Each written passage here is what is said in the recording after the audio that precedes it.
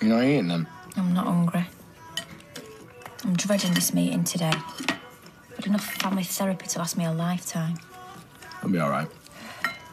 Do you really think that? She could have told him all sorts.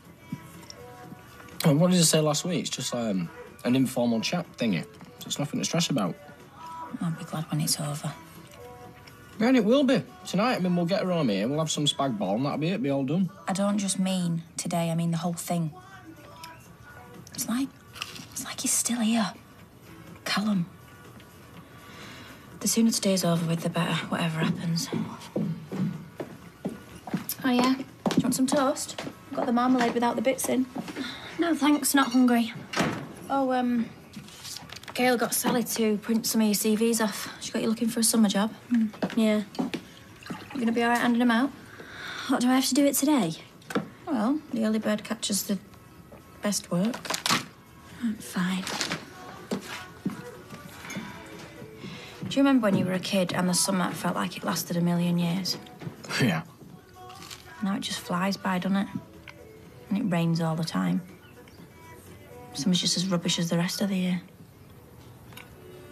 So, Sarah, would you like to discuss how you feel your time in the ward's been going? Okay, it's been good. Hey, we're fine. Stop worrying.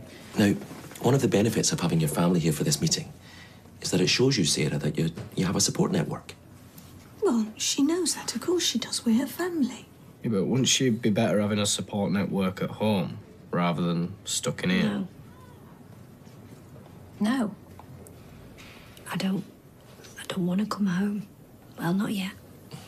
And do you know why that may be, Sarah? Me and Harry like it here. I like the gardens and the fish pond and where we sit, we have our feed, yes. But why wouldn't you want to come home, sweetheart? I'm sorry, Harry. It's fine. It's good to say how you feel. Well, it's not good if she never wants to come home again, is it? Having spent some time with Sarah, it does seem that her symptoms are typical of postpartum psychosis.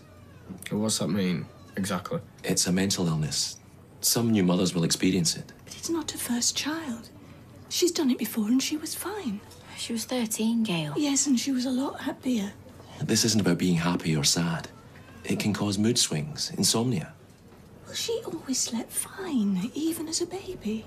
Postpartum psychosis can also cause a person to hear voices, or believe that someone is after them, or poses a danger to their child. Is that why she still thinks Callum's alive? Possibly.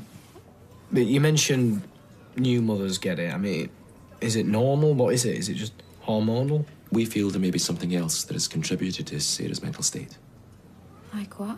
Perhaps something before Harry's birth that Sarah's been worried about. Well, it's Callum, isn't it? What?